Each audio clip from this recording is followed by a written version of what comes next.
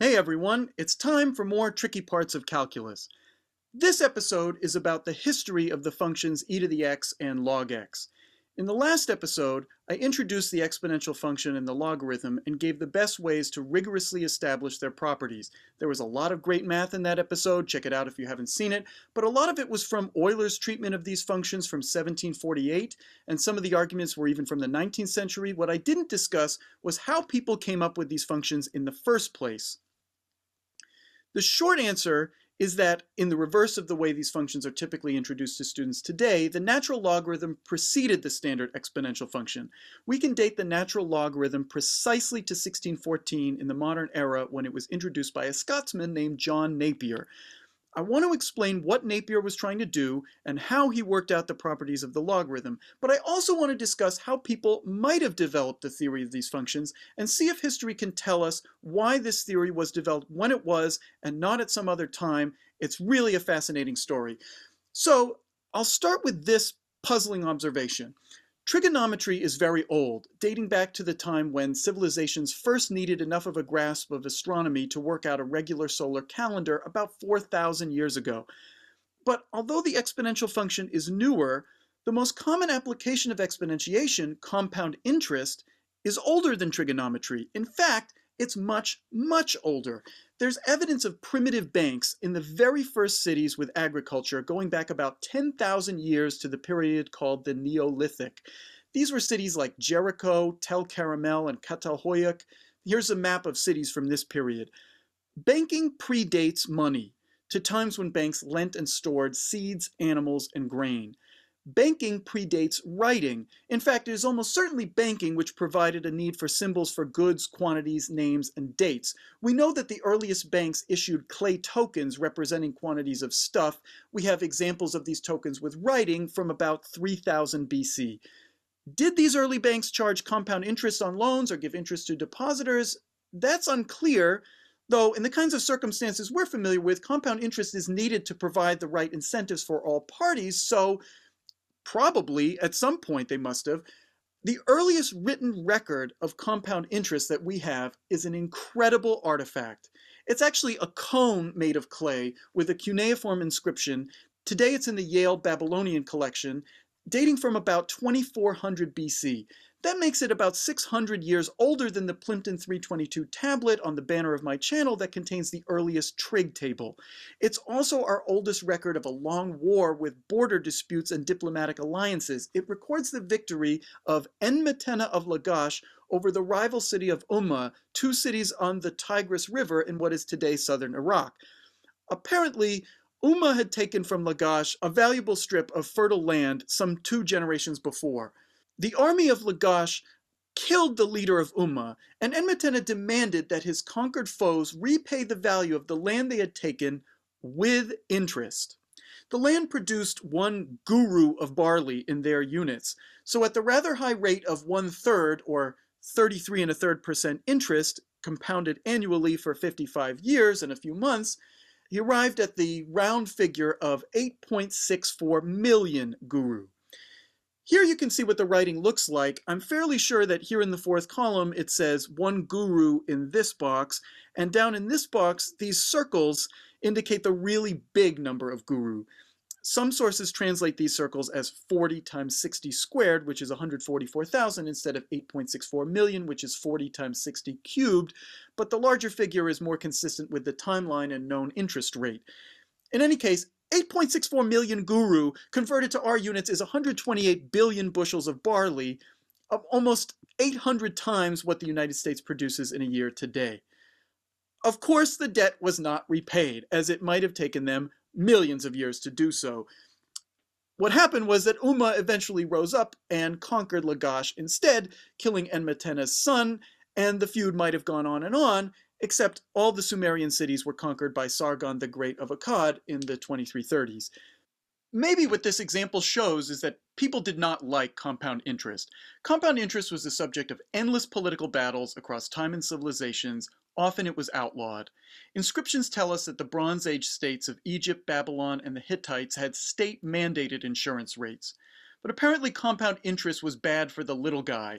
If you're wondering, like I was, why didn't regular people benefit from compound interest on their savings, the answer seems to be a combination that often banks served only the very wealthy, and that at various times, instead of offering interest, banks charged depositors a fraction of their money just to hold it, possibly because the world was so precarious. There's evidence of a 1/60th charge in Babylon.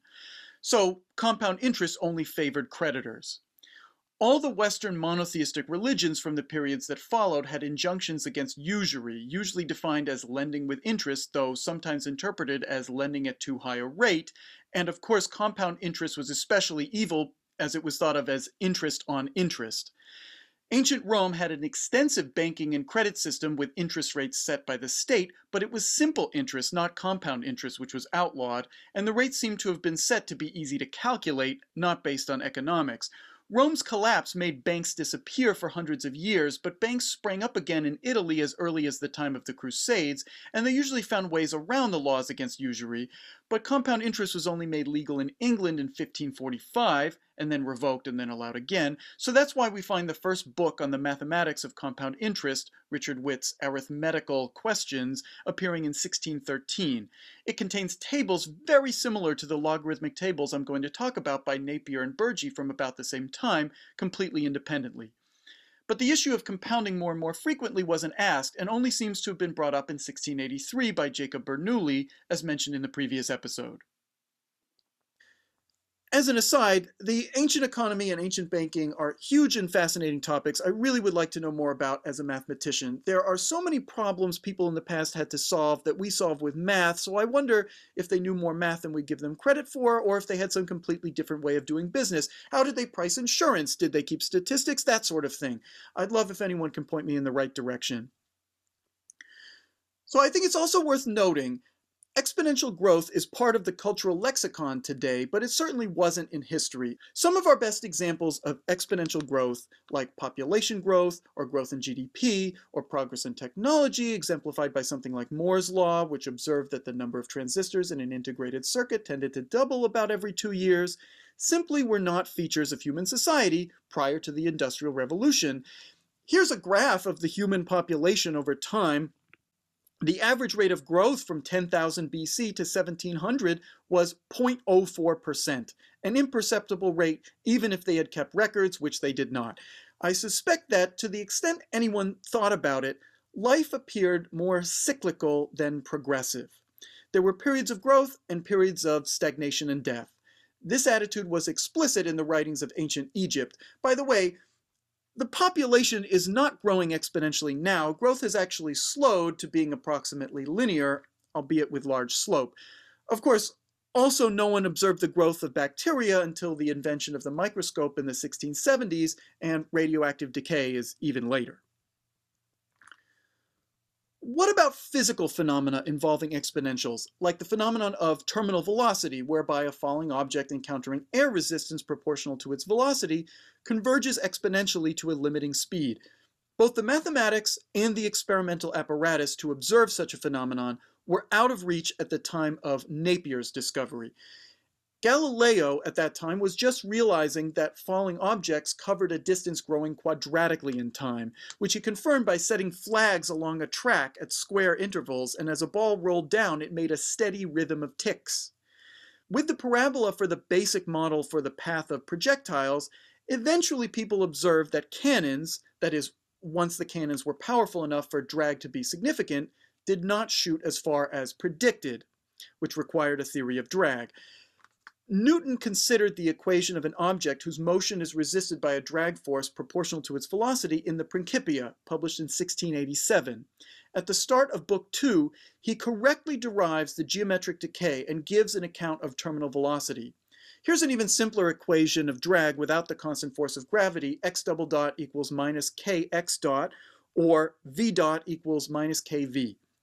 Today we would solve this differential equation using the fundamental theorem of calculus and our knowledge of the logarithm and exponential. Newton's account is very different. In his view, the equation v dot equals minus kv means that in each of any number of very small equal increments of time, the change in velocity is proportional to the instantaneous velocity. Since you can show that if a sequence of values A, B, C, D is in constant proportion to their differences, they are proportional to each other, the velocity must obey a geometric progression in equal intervals of time. This is actually the same argument that Napier gave 70 years earlier when introducing the logarithm. But at no point does Newton use terminology or notation for the exponential or the logarithm. He does mention how the velocity and time are related to the lengths on the x-axis and areas under the graph of a hyperbola defined by those lengths, as discovered by St. Vincent in the 1640s. More on him later. In 1701, Newton posited a similar equation in connection with his law of cooling. So these investigations would have led to the exponential, but they required the development of calculus to be further along. And it's worth noting something that the ancients observed, that the motion of the stars was more regular and perfectly circular than anything observed on Earth, hence the greater attention to and progress in astronomy before the advent of Newton's laws, though that's not how physics is taught today. There's another field of investigation that might have led to the exponential in the 16th century, gambling. Gambling was always around, but it received a major boon from the ability to manufacture more regular dice and the invention of the printing press for playing cards. Many of the top mathematicians of the early modern period were gamblers: Cardano, Fermat, Pascal, de Moivre. Here's a popular problem in gambling circles from the 1500s or even earlier. Someone bets his friend 100 ducats that he will throw aces, or snake eyes, on 2 dice in some number of attempts. What number of attempts makes this a fair bet?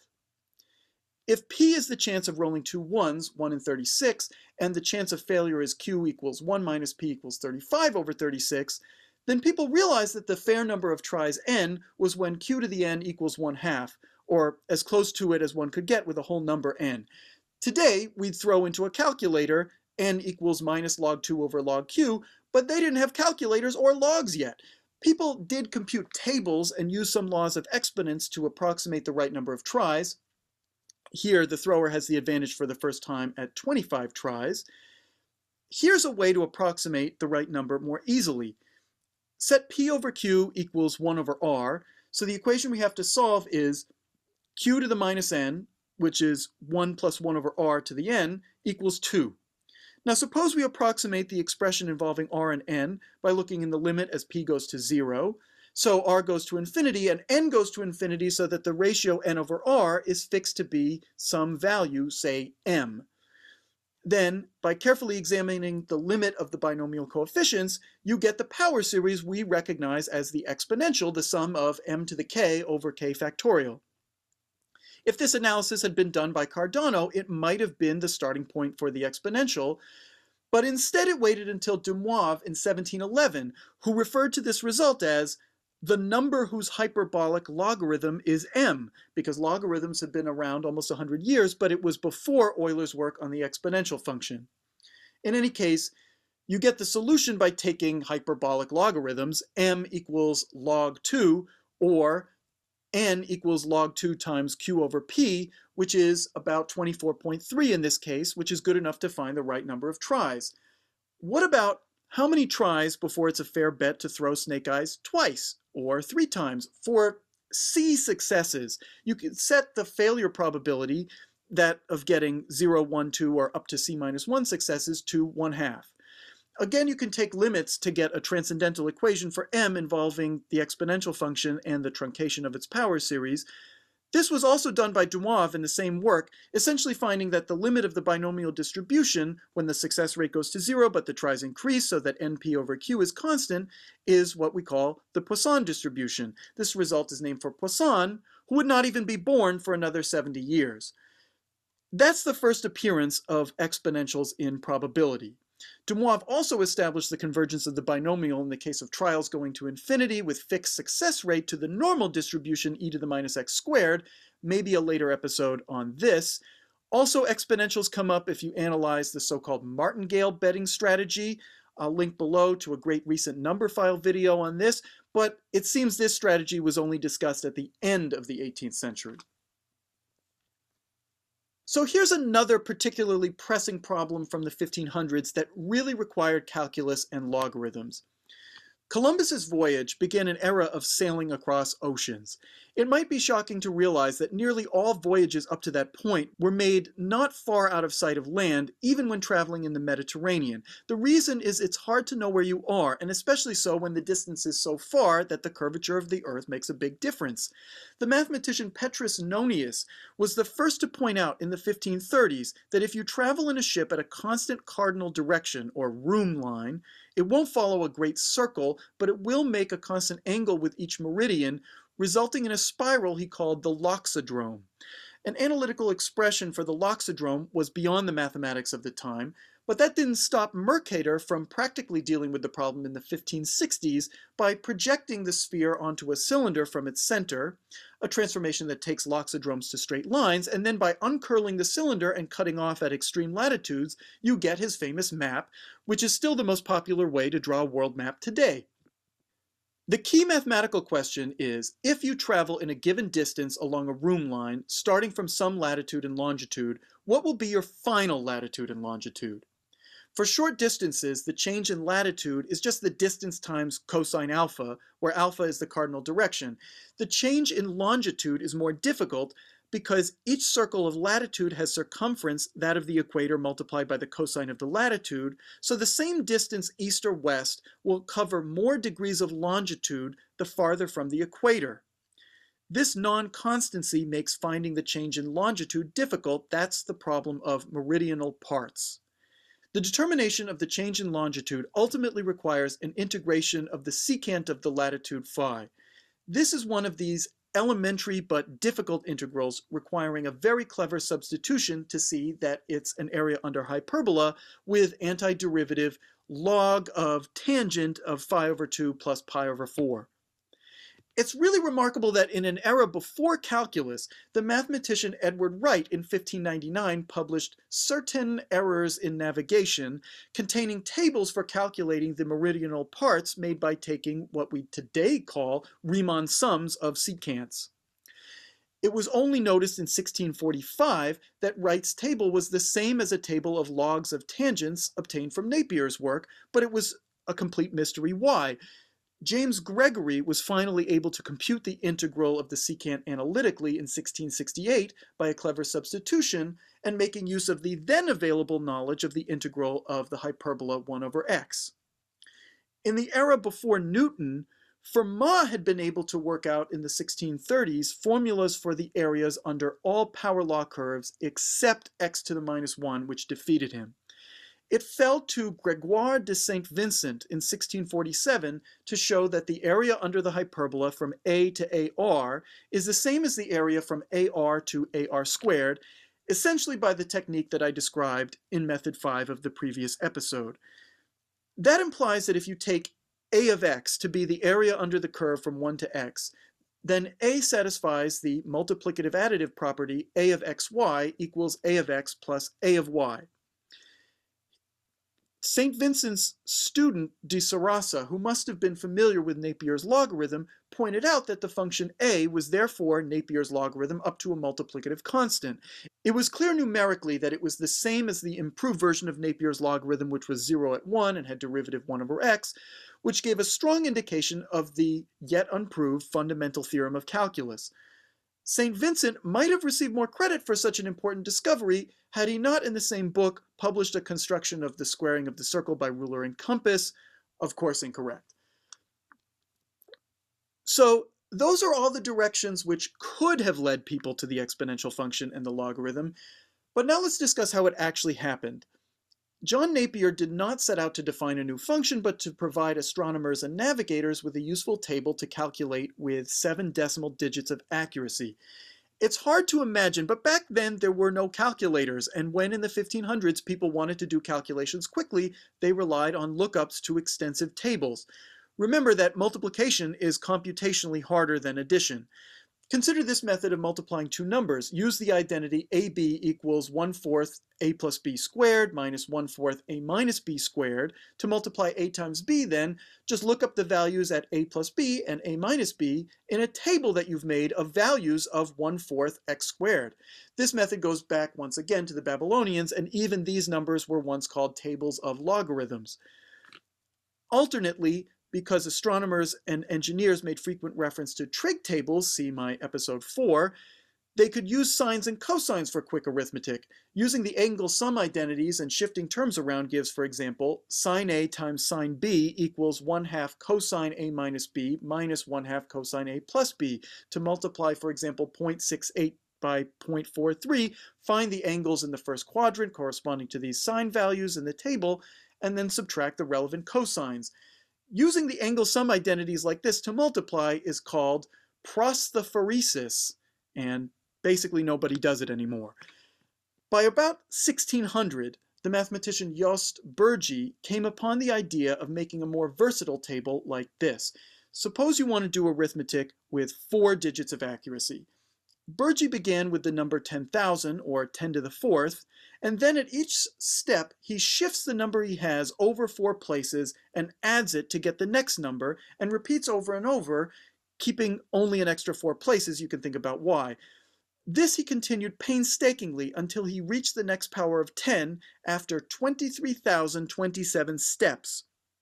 I'm going to make a modern adjustment and move the decimal place over so that the table begins at 1 and not 10 to the 4th. This table is a geometric progression by the factor 1 plus 1 over 10 to the 4th, same as a table of compound interest if the interest rate were 0.01%. So actually, just to get a feel for this process, I attempted to make my own geometric progression table with the much more manageable rate of 1.01 or 1% by shifting by 2 places and adding over and over. I made it to about 2.01 in 70 steps, which is correct, which is where I stopped. Actually, I found that I had a typo at step 9, which makes all the later digits incorrect, but it's still very close. Going to 10 would just require a bit more than triple the time and a bit more care than I put into it. So getting back to Bürgi's 4-digit table, here's how to use it. If you want to find, say, the cubed root of 3.6, you find the index of the entry closest to 3.6, which is 12,810, and the entry at 4,270, or 1/3 of 12,810, is very close to the root. If you want the cube root of 36,000, you have to adjust for powers of 10. 36,000 is 3.6 times 10 to the 4th. You can get 10 to the 4/3 as 10 times 10 to the 1/3, so you take 1/3 of 23,027, add it to 4,270, that's between 11,945 and 11,946, giving 3.3017, so 33.017 cubed is about 36,000. I give this example to clarify the exposition in Otto Toeplitz's The Calculus, A Genetic Approach, a great book where I learned about a lot of Napier's work. But already for the scientific work of the late 1500s, 4 places of accuracy wasn't enough, and a few people like Bürgi and John Napier set out to make the analogous table with 7 places of accuracy. The trouble is that this takes a long time. Computing powers of 1 plus 1 over 10 to the 7th, it will take over 23 million steps to reach 10. So Napier was forced to take a step back and develop some theory. What I'm going to do here is follow the essence of Napier's thinking, minus the particular details of his version of the logarithm, which would confuse the issue. First of all, he figured out that you could make tables based on different geometric progressions of rates a and b, and then you could recover the index of a number in the base b if you knew the index in base a and the number of indices alpha and beta to reach 10 in both tables by the laws of exponents, so it didn't really matter what base was used. Then if you're free to consider any base, the key property of the index, or step function, is that it converts any geometric progression to an arithmetic one. That is, for any row, f of x, f of rho x, f of rho squared x, etc., all form an arithmetic progression, or f of rho x equals f of x plus k, a constant depending only on rho for any x. But then f of rho equals f of 1 plus k, but f of 1 equals 0 since that's where we start the table, so k of rho equals f of rho, and therefore for any x and y, f of xy equals f of x plus f of y. This again is the multiplicative additive property I mentioned in episode 5, in the first instance in which it appeared historically. If you compute the derivative of such a function, which is a notion Napier knew decades ahead of his time, not by that name, but which he understood as a velocity, using modern notation, the difference quotient limit is the limit of 1 over x times f of x plus h over x divided by x plus h over x minus 1.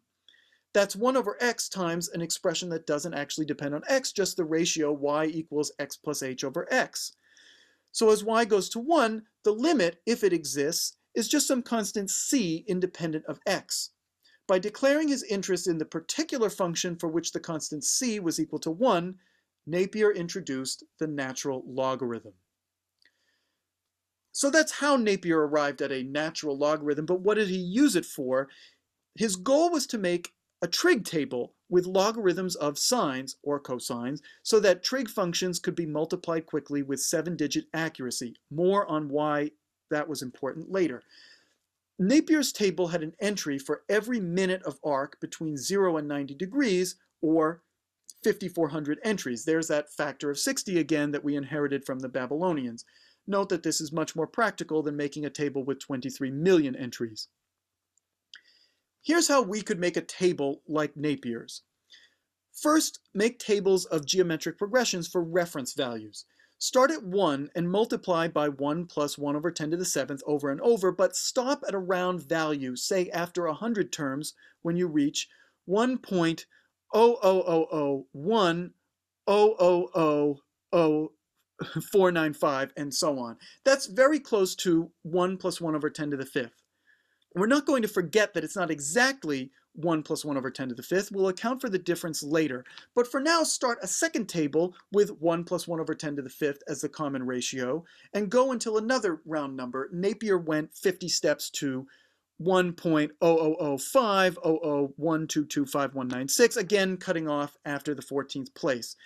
Now you have to make another table with common ratio 1 plus 1 over 2000, where now you have to shift 4 places and multiply by 5 at each step. This will take you in 20 steps to something close to 1.01, and from there it's a practical 232 steps to 10. Then you can fill in your course 1.01 rate progression by making a table that starts at the power of 1.01 and increases by the next 20 powers of 1.0005, which will give you 4,640 reference values. To compute logarithms of the entries in these tables, it suffices, since they're in geometric progression, to get the logarithms of the first 2 terms, since the logarithms will be in arithmetic progression. To compute the natural logarithm of the first progression, 1 plus 1 over 10 to the 7th, Napier needed another ingredient, a key inequality that allows you to approximate the logarithm. In one form, this inequality looks like log x is less than x minus 1 and greater than x minus 1 over x. Now, I already proved this inequality in a slightly disguised form in method 5 of the previous episode, but here's another proof that Napier would have recognized. The graph of his function log x lies below x minus 1 and above x minus 1 over x, since all 3 functions are 0 at 1, and their derivatives are 1, 1 over x, and 1 over x squared. So it's clear which ones grow faster, though to make this rigorous you might invoke the mean value theorem. A second version of this inequality comes from setting x equals a over b with a greater than b. This can be written 1 over a is less than log a minus log b over a minus b is less than 1 over b. Of course, these inequalities are only useful if x is close to 1 or if a is close to b. With this inequality, you get that log of 1 plus 1 over 10 to the 7th is between 1 over 10 to the 7th and 1 over 10 to the 7th plus 1, which led Napier to simply take an intermediate value, like the middle value, 0.00000000009999995. Now you have the logs of all the values in the first reference table, and you can use the inequality to compare the log of 1 plus 1 over 10 to the 5th to the log of the last entry in the first table, which is very close to 1 plus 1 over 10 to the 5th. So you get an arithmetic progression of all the logs in the second table, and you do the same for all the other tables. Now it's just a matter of taking an existing accurate trig table, finding the closest reference values in the table to the sine value, and approximating the logarithm with the inequality. For example, here's how to find the log of sine of 48 degrees in 30 minutes. Note that I interchanged the notation ln of x with log of x. Contemporary available trig tables gave the sine as 0.7489557. The closest power of 1.01 is 1.01 to the 202. Note that we have to adjust by a factor of 10 to locate the value in our table. Then you can go to the 200-second finer reference table and multiply by an additional 7 powers of 1.0005. Now use the inequality to get a small range, approximate by the middle value, and subtract the log of 10, which is the final value in the whole table of reference values. Here I've tried to capture the spirit of what Napier was trying to do, but the details of his particular construction were different in several ways. He used a decreasing geometric progression rather than an increasing one. He took 10 to the 7th to be the radius of the circle and considered the signs as lengths working downwards with a logarithm set to 0 at 10 to the 7th. So in terms of our modern natural logarithm, Napier's function was Napier log of x equals 10 to the 7th log of 10 to the 7th over x. Also, his analysis was based on the differential equation of exponential decay for the values as the indices progressed arithmetically, just like Newton's discussion of drag force. I'll include references in the description if you want a fuller picture of Napier's actual process. Here, by the way, is a page from his table. Napier's table of logarithms was published in 1614 and was immediately well received. Kepler might not have been able to devise his laws of planetary motion without Napier's tables and their subsequent improvements. Napier was prevailed upon by Henry Briggs to make new tables with the logarithm to base 10 to be of more practical use, so although Napier had given a construction of the natural logarithm, the details obscured the role of the base e. In a sense, Christian Huygens isolated e when he computed several digits of its base 10 logarithm in the 1660s, but a full description of e, its connections to logarithms and continuously compounded interest, had to wait until Euler. Napier died in 1617, and the details of how he constructed his logarithms were published posthumously in 1619. Incredibly, it only took until 1622 for William Oughtred to take Napier's tables and construct the first slide rule, a ruler marked with a logarithmic scale and moving slide to read off multiplied values by adding lengths. This was the most widespread tool for numerical calculation until the personal electronic calculator, and now hardly anyone knows what a slide rule even is. Lastly, I want to address why Napier wanted to make a table of logs of trig functions in the first place. It has to do with using the spherical law of cosines. The problems of astronomy and navigation require not plane trigonometry, but spherical trigonometry. Spherical triangles are formed by the arcs of 3 great circles and have interior angles marked with capital letters and side lengths, themselves angles subtended by the arcs, given by lowercase letters. In the 16th century, the spherical law of cosines was better known than the planar law of cosines. This law, and another version for angles instead of arcs, involved multiplying sines and cosines, hence the need for the table. These formulas were crucial for navigation by the positions of the stars, including telling the time or longitude by the hour angle, and to track the motion of the planets. Maybe I'll discuss this in a future episode. Thanks so much for watching. If you like this content, please hit the thumbs up, subscribe. It's also a good idea to hit the notification bell since my uploads are a bit sporadic. It will really help me to grow this channel. Check out my other videos in the Tricky Parts of Calculus series for subtle parts of calculus that are rarely covered, including difficult proofs and how problems were solved for the first time. I also do a podcast and videos with general advice and opinions about the world of math. Thanks again.